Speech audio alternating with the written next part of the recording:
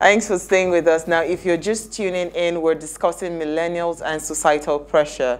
Suruurah, Olayinka Ogunfemi, is a family life engineer who works to optimize harmony, well-being, and stronger relationships in family. Olayinka is also a mental health first aid practitioner, a trained social sector manager, a purpose and potential discovery specialist, and author, How to Raise Better Behaved Children. Now remember, you can join this conversation. Tweet at us at +TV Africa or at Wayshow Africa 1 with the hashtag Ways, or you send us an SMS or WhatsApp to 081-803-84663. Lami. Yes, please. Before we bring Olayinka back and Sheun back, okay. Wow. You know, the thing is, I've always said it, is I think we have a problem is our mind. Okay. Because everything that we are starts from the mind. It starts from your mind. If you look at yourself and you do not see yourself as being accomplished, that is how it will be.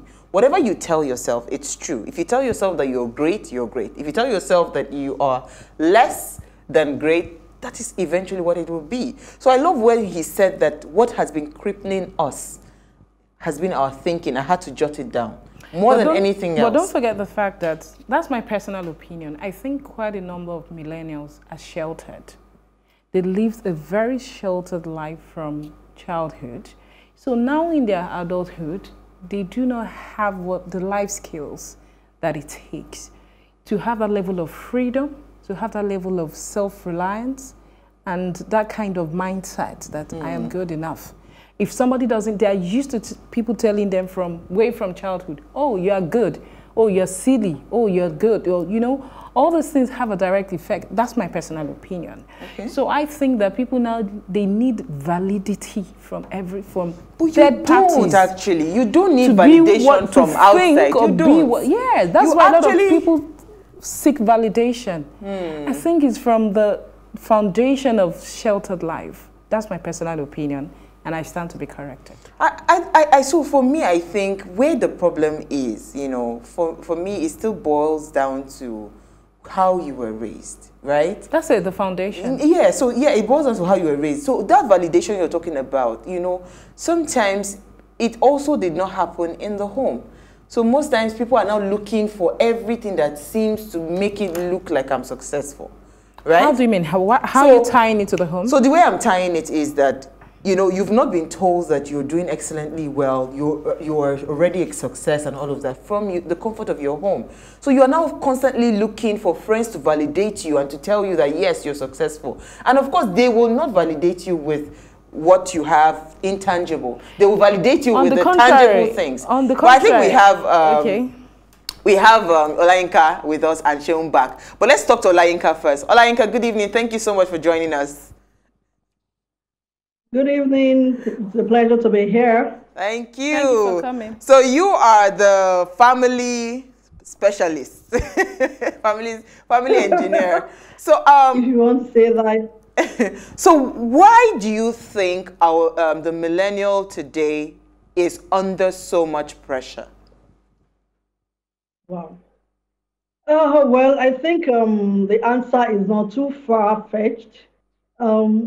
Like, I like to view them like as children, just the way they were children in previous generations. However, they're living in a different climate with its own unique influences.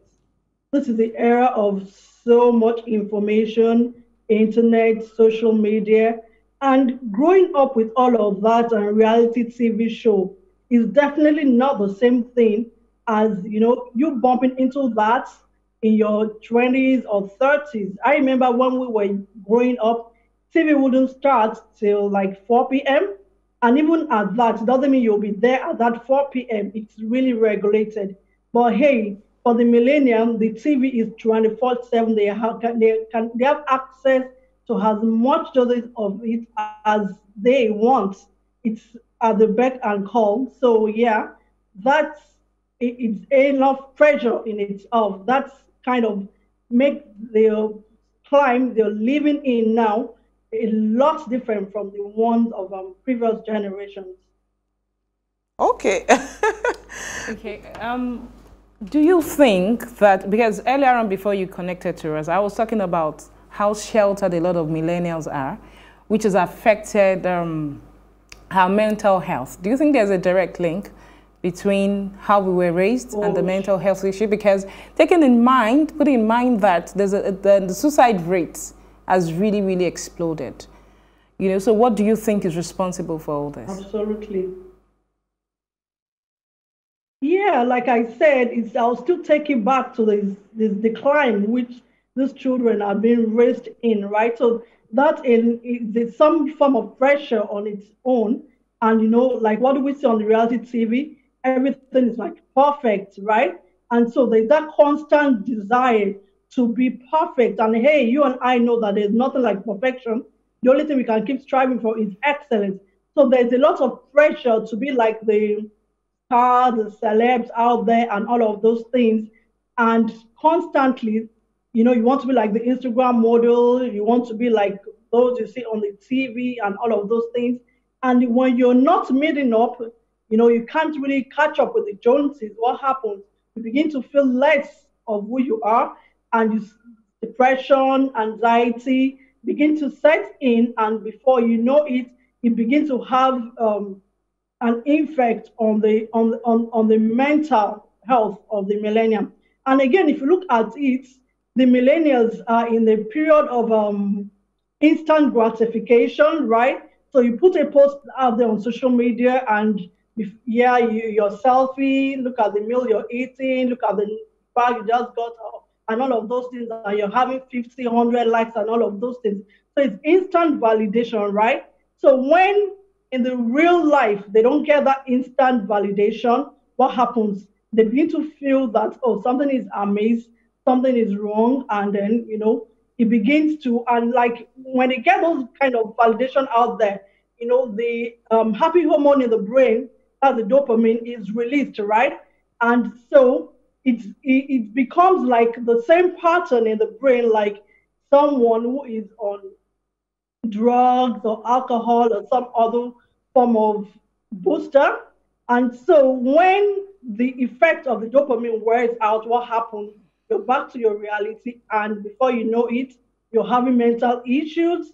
And if you're not careful, you can start having suicidal tendencies, because that constant feel, that constant desire to be what you're not exactly in, what you are not exactly inward, will take a toll on your mental health. And that's why, if you look at all the generation, the percentage of millennials that are having depression and mental health issues far outweighs those of the generations before them. All right, so I want to come to Sheun for a bit now. Because there is the reality, right? There is the social media space and there's the reality. And how do we get our young people to see that, this is social media? And everybody on social media would always project their best foot forward. They will never tell you the pain they went through, you know, getting all of those things. It's just the highlight of the life, and they just, you know, they encapsulate it in such a beautiful package, and they post it on social media. And that is what we then now use to now put ourselves under undue pressure. Now, pressure is a good thing. Pressure in itself, as an emotion, is a very good thing, because pressure helps to keep you on your toes. Pressure brings out the best from you. You know, if there's no external pressure, you should even pressurize yourself to want to be the best version of you. It's a good thing. But when you now start when you start to compare, and you now look at somebody's perfect life that's on social media, and you now look at that and use that as a yardstick, you know, how do we start to get millennials to see life as it is, not really so much of what they find on social media? Okay, so before I answer that question, I think there's also a reality that we need to put in place that is different, and it will help us to contextualize this whole thing. There's a reality that is different now. I love the way Simon Sinek puts it. Simon Sinek is a well-known management consultant, right? He says it this way. You said, the generation before millennials will usually say millennials are lazy, millennials can't do X, and this is a Caucasian man, so it's not just about Africa, Nigeria, or it's something that's global. It's a global issue. But he said something. He said the generation before millennial tends to say millennials are over pampered, they're this and they're that. And then you throw them away. But we forget that we were the generation that raised them in the first place. So I think there's a reason for us, there's an argument for us to also take ownership of our failing, right? Where some of us as Africans, we grew up, seeing the advertisements. Yes, it was not as bad now, but it was just as bad then. So we bought our child BMX when we saw it on TV. We saw Barbie doll, we bought it. We bought all those things. And because of our desire to give them what we thought was the best life, or the life that we never had. So we're part of the problem in the first place. So we need to really, first of all, will that notion back, right? That the generation before us is better. No, the facts actually show that millennials have been high achievers. Most of the technology that you have today will not be possible without millennials. Without millennials are the ones that are feeling Silicon Valley. They're the ones in YouTube, Facebook. They're the guys building this stuff. So I think that we need to be careful of painting the brush on an entire generation.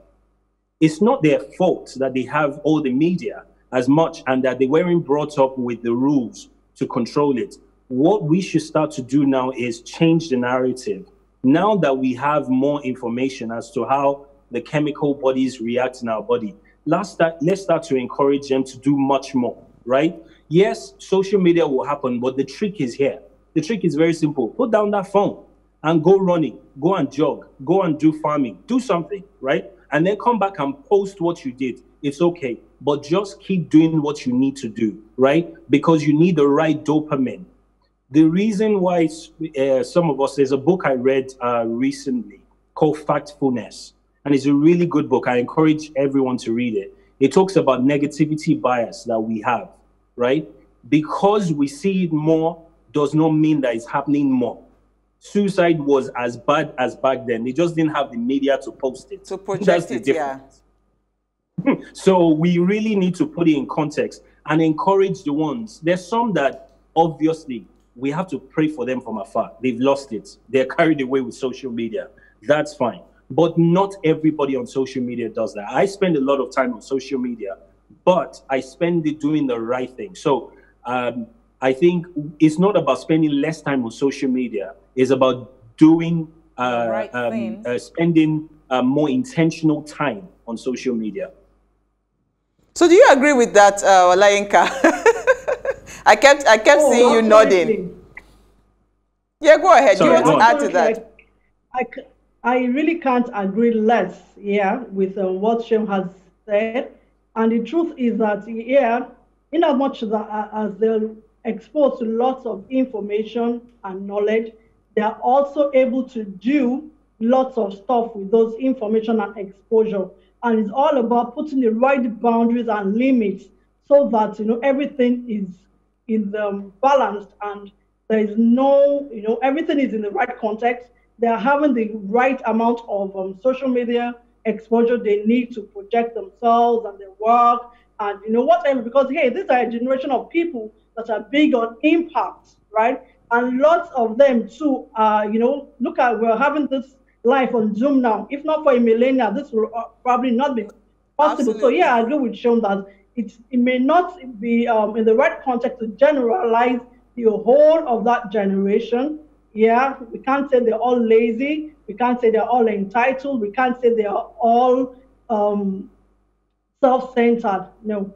However, there is need to put everything in context, to put limits and boundaries, and that's where we parents, we elders, the community comes in, so we can help them to understand what the real value is, to be able to turn around and look inward, and so that whatever they're putting out there is a manifestation from within and is not just on superficial level. All right. So I think before we wrap up, because there's a generation coming. Generation Y and Generation Z. And we are in charge of those generations because it is our duty to raise them. Like Sheun mentioned and Lami also mentioned the generation before us. And I think you also mentioned that, Olayinka. So there's a Generation Y and there's a Generation Z. And we are in charge of those generations. Now, we are also under pressure to ensure that we get it right with those generations that are coming after us. So are we prepared for the, because our own, you think is bad. This one that I'm saying. I was going to say that the parenting style is completely different. So, yeah, how prepared are we for the generation that is coming? So I'll just hear from Olayinka, then Sheun, you just take over as well. Well, to be honest, we're not prepared as much as we need to be. You know, this is also a generation where both parents are out there for obvious reasons, right? So who is left at home to do the values education, to do the upbringing, to do, you know, all the validation and all the things the children need, the encouragement, the discipline, you know? What happens most of the time is because of the absence, our long absence from the children, we make it up with things that are also superficial with, in terms of gifts, in terms of treats and all of those things. And we actually leave the real values education. So there needs to be a turnaround from us as parents and society at large to understand that the onus is on us to raise a value-based generation, to go back to the basics and let us start living from the inside out, and so that the pressure can be reduced. You know, people need to know who they are and where they come in the grand scheme of things. And once we're able to take that inward journey, we begin to realize that nothing at all is our fault, but everything is our responsibility. Okay, so quickly for Sheun, we have limited time, just 1 minute. You tell us how are we prepared and what we should do right for the generation coming after us. So I think we're not prepared because even a lot of millennials don't know where the challenge is or where the opportunity is lying as well. So what I would encourage is that first of all, we need to get prepared. The generation that is coming ahead of us is far 10 times faster in their thinking. They're more emotional. They're going to be more emotionally intelligent. So you need to invest in their emotional intelligence more than your gifts that you're giving them. The guys who will succeed in the next generation are emotionally intelligent kids, not the ones that have all the toys that they can ever dream of. Wow. I think we can wrap it up there. Thank you so much. I totally agree with you. Sheun, thank you so much for your time. It's always fun when we're having time. I mean, when we're having fun, there's no time. Thank you so much, Sheun, for joining us this evening. And thank you, Olayinka, as well for joining us. Thank you so much. I think they've said it all. There's really nothing more to add. You know, we should just prepare for the generation that is coming, because trust me, every day is conversation that we are having, me and my children. Honestly, I always call my children to, like, you know what, we're having a conversation. That's where it should begin, you know. Yeah, thank you. The conversations are very important. Absolutely. Keep talking, keep talking. All right, so please watch a repeat broadcast of this episode tomorrow at 3 p.m. It's been a very insightful conversation, and keep all the conversations going on all our social media platforms as at Wage Show Africa or at Plus TV Africa, as we continue to hear what you're saying. Now, in case you missed today's quote, here it is again. Just focus on making the next right move. You don't need to know where you'll end up. That's from Oprah Winfrey. Don't feel pressure. Just do what you can and make sure you're doing the right things. Now, see you live tomorrow at 8 p.m. as we bring another great conversation to your screen. Enjoy the rest of your evening.